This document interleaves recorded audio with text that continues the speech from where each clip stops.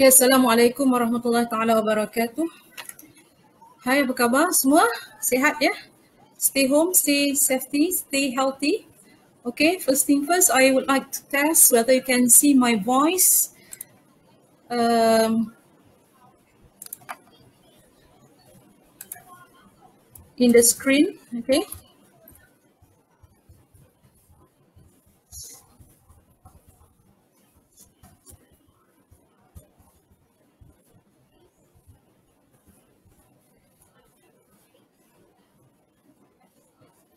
Okay, can you hear my voice and see the screen now?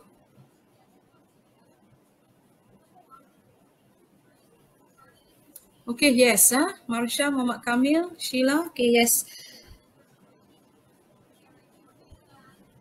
Right, so that means we can start our class now. Okay, Bismillahirrahmanirrahim. This is a summary for everything, okay? So that I will write on the whiteboards. Okay, so chapter 4, financing decisions and efficient market hypothesis.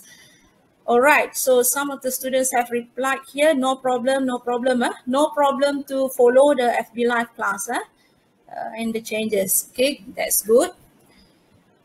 All right, so now we move to the chapter 4, financing decisions and efficient market hypothesis. So I cannot put in a slideshow mode because when I want to see the other windows, quite difficult for me. Okay, so I show you in this mode. Okay, financing decisions involve on how much debt and equity to sell, what type of debt and equity to sell, and when to sell them. So in these statements, there are three things, three questions actually: how, what, and when. How much debt and equity to sell by a company? How much ordinary shares they want to issue? So there is equity. How much bond they want to issue? There is a debt. What type of debt? So bond, there's many types of bond. There is a convertible bond. There is a straight bond. There is a bond with warrants. There is a income bond, income debentures, and so on. Equity.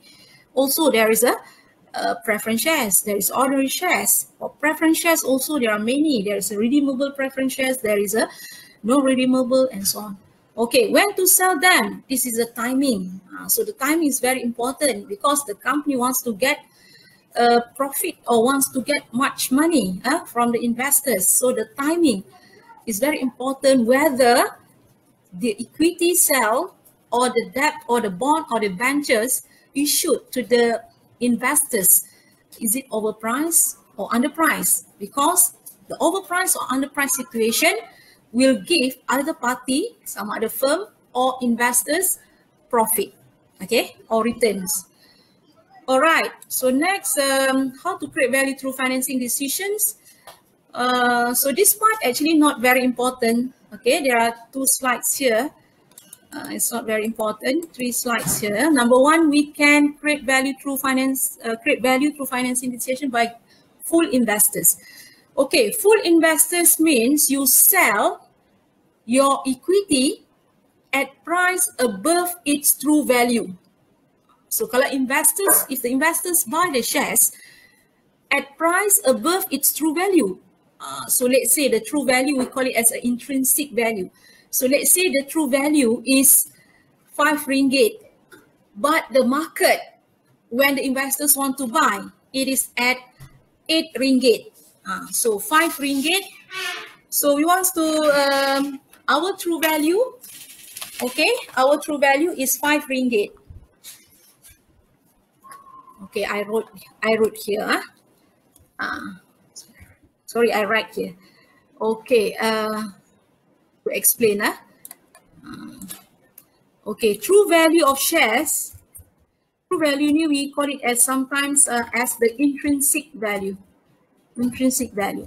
So if the intrinsic value is 5 ringgit, but market value is 8 ringgit.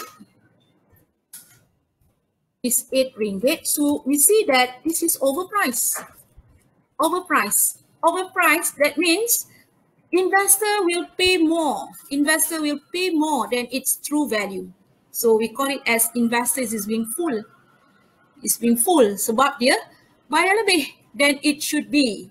Okay, so that is the meaning of full investors.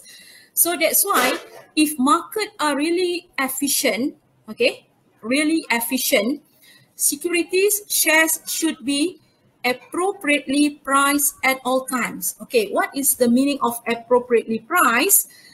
It is a means that if market is efficient, the price should be correctly priced. The price should be correctly priced. Okay, you have learned this when you are doing when you did your chapter risk and return last time, isn't it? So where you are comparing, the returns on the expected return that you compute, then comparing with the required rate of return as per market for using the CAPM. Capital Asset Pricing Model. This is a model that we are using to calculate returns by taking considerations of the beta, which is the tools to measure systematic risk in the market. Okay, in the market. So we can say that CAPM is a market representing the market, and the returns that you compute is representing your own shares. So if that comparisons, if the return similar, the CAPM and your expected return, so we see that the price is correctly priced. Means what?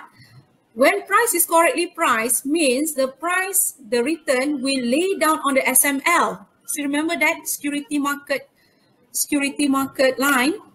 Okay, maybe we can show. Okay, maybe we can show. Last time there is a under CAPM. Just to recap, this one. Okay, whatever plotted on the security market line, if it is the return is similar, that means your return similar with the CAPM return. CAPM return is a required rate of return that we calculate, which is take considerations of here, systematic risk, which is the risk in the large market portfolio. So in short, CAPM to represent the market and also the security market line. So whatever returns which is above the security market line, that means return is high, price is low. Okay, price is low means undervalue. So below the security market line, return is low, price is high. So it is overvalued or overpriced. So if the stock is having, if the stock is having this undervalue or underpricing, overvalue or overpricing, so we see that market is inefficient.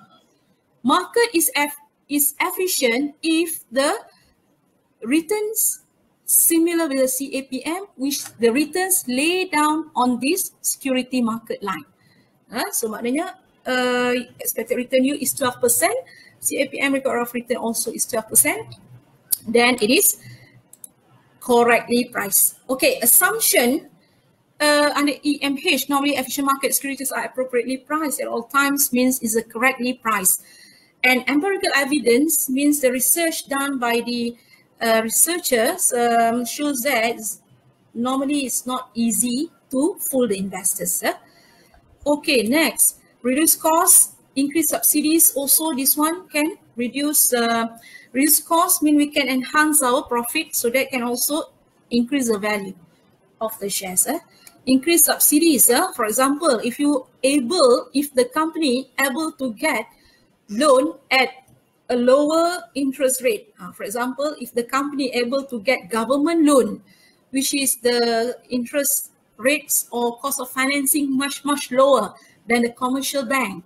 So that means the company is having subsidies. If the government loan charge 4%, the bank charge 9%. So the difference, 9% and 4%, is considered as a subsidies. Okay, the analogy is when you having your PTPTN education loan. So the PTPTN, I think, charge only 1%. Okay, So which they call it as the administration cost or ujarah ke apa. But if you applying education loan bank rakyat will charge you 8%. So the 8%, 1%, the difference of the 7% is known as subsidies. So if you're able to get 1%, so that will reduce your costs. So that also can increase the financing, increase the value. Okay, increase the value. Okay, create a new security that's very difficult to copy by the other company. Okay, this is our point. This is our important things. Efficient capital markets. Efficient capital markets. So what is the meaning of efficient capital market? So this is the one in which stock prices fully reflect available information. So means what? Price and information is very closely related. So this is also to show you how powerful of the information. Okay, how powerful of the information. And then who is getting the information first? All right. Okay, so stock prices fully reflect available information. That means if there is an announcement or new information released, price would immediately adjust to this information. If the good news is being released, let's say the company announced higher dividend, let's say the company announced increase in earnings, okay?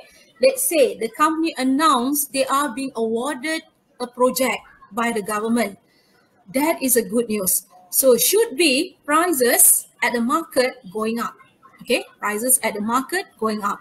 So when prices at the market going up, at the same time, information release, same time, real time, okay, that we see that market is very efficient. Market is very efficient because it reflects, see this word, immediately, okay, adjust to this information. Similarly, if the bad news is being released, for example, like company will go to bankruptcy, for example, earnings for the year reduced, for example, like project cancel, okay. So there is a bad news. Immediately, price should reflect to the information, makes the stock prices at the market drop. Okay. So the rise or drop of the prices at the market should be reflected by the information release. No information, the price should not rise or drop. Maksudnya bukanlah price is stagnant. If the price is RM1 today, tak adalah dia mesti RM1. So it move, but it move at a stable range. Maybe RM1 hari ni, RM10, 1.2 cents, then 1.1. So that is in the stable range. What I mean is, reflect to the information announced is, if there is a good news, RM1 today, then it is going up to maybe RM3. Okay? Maknanya beyond its range. Or if a bad news, RM1 maybe going down to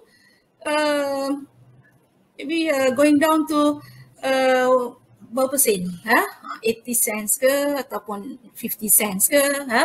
So that means there is a percentage changes dekat situ. Quite a big percentage changes. Okay, market efficiency refers to the precision. Precision means ketepatan in which the market prices securities. So efficient market may not be perfect market. Efficient market may be perfect, may not be perfect market, or it can be as an imperfect market. Imperfect market. Okay, so what is the efficient market hypothesis? Hypothesis, this is in research we call it hypothesis as a statement. As a statement. Alright? Statement is pernyataan. For example, I'm giving this. During PKP, all citizens of Malaysia stay at home. That is the statement. That is the statement. During PKP, all citizens of Malaysia stay at home. That is a statement. Okay, this statement must be proven. How to prove? You need to conduct a test. You need to carry out a test. So is it true that citizens of Malaysia will stay at home 100%? So we have to conduct a test. How to carry out the test? Maybe by doing observation bersama PDRM and ATM to see when the people going out, what is the purpose of them to go out? Is it allowed? Is it being allowed or is it not allowed? If let's say 3%, 3% is go out with no proper reasons or with no authorization letter, with no approval letter, that means this group of 3% citizens is violated the violated law or violated already the statements. So that means we can reject the statements because there is a 3% of the citizens of Malaysia not stay at home during the PKP. Itu statement. Okay, for the EMH, what is the statement? The statement is 1, 2, 3. It can be security prices reflect all available information concerning a firm. It can be security prices fully incorporate known information. It can be prices change rapidly to known or novel information. Okay, 1, 2, 3, that brings to the same meaning. That means the stock prices reflected by all information, means the changes in the price is being reflected by the information, or the price has been fully incorporated by the information. That means if the good news, price going up. So that means the information fully incorporate to that security price. If there is a bad news, price will going down. So that information is fully incorporated to that security price. Price change rapidly means price move according to the information. So maksudnya sama. So this we call it as a hypothesis. So this hypothesis we need to prove. Is it true that, is it real, or is it we can trust that security prices, stock prices at the market really reflected by the information? Is it true that when good news release, price is going up? When the bad news release, price will going down. So either price will going up or price will going down. Okay, when the information release, this must be proven. So this must be tested. Okay, must be tested.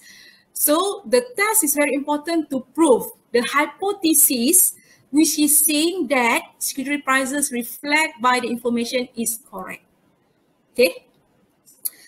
All right, so another premise of EMH is day-to-day price changes follow random walk. Okay, what is a random? Random walk means these price changes will move or increase or decrease only based on the information. It cannot be predicted. It cannot rely on the past info. So in this bracket, random walk means the random component in the current period is unrelated to the random component of the past period. Means that, maksudnya, random walk is price of today is not related to the price of yesterday. And price of today is not related to the price of tomorrow.